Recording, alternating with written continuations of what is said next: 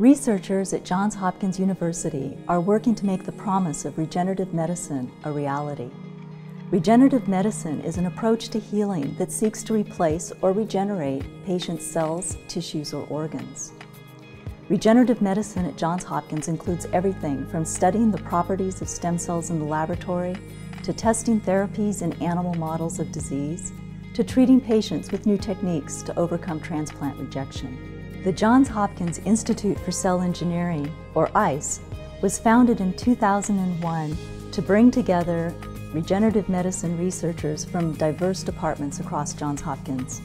ICE researchers are making great advances in manipulating the immune system to increase the chances that organ, tissue, and cell transplants will be successful while reducing the use of immunosuppressant drugs, to finding new treatments to improve the quality of life for those with Parkinson's disease and other brain diseases, to tracking transplanted stem cells to see where they are and whether they're functioning, to coaxing new blood vessels to grow in order to better treat coronary artery disease and other conditions, finding out the relationship between mental illness and the growth of stem cells in the brain.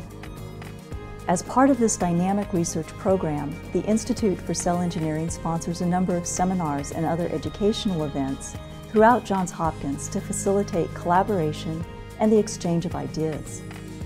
We also train graduate students through a number of programs, including cellular and molecular medicine, neuroscience, and immunology. By learning more about how our bodies work and how to harness their healing power, ICE aims to do nothing less than to revolutionize medicine. We invite you to learn more about the Institute for Cell Engineering by exploring our website and reading about recent discoveries on our news page.